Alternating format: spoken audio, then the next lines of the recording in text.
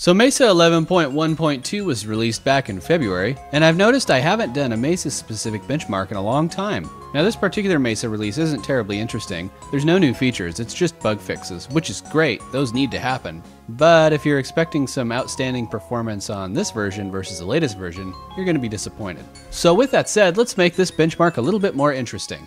Now a benchmark I've wanted to do for a long time is putting DRI2 versus DRI3. Now DRI stands for Direct Rendering Infrastructure, and you can think of this as like a framework of different APIs for DRM to use. Now I don't want to explain exactly what DRI is or DRM because that's driver and kernel level stuff, and that's a bit more complicated than I want to go in this video. If there's interest, I can go ahead and make another video on it, but you can think of the DRI as a framework that allows applications direct access to the hardware. Now with that said, DRI3 is an improvement over DRI2, but performance wasn't the goal here.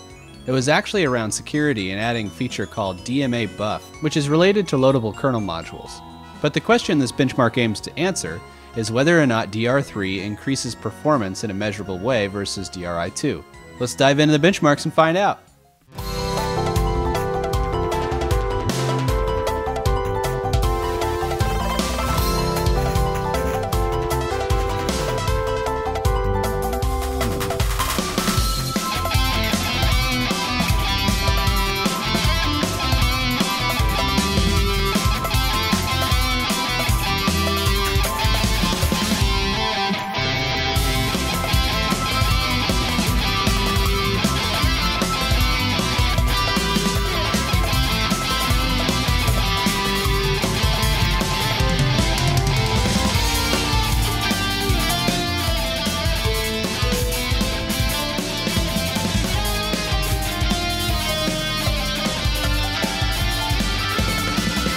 Well, you can see DRI3 doesn't do a whole lot in terms of gaming performance, and that's probably because DRI doesn't really have anything to do with graphics performance in general. So hopefully you noticed from the text overlay that I am in fact running this on my Radeon R7 360, and I'm also using OpenSUSE Tumbleweed.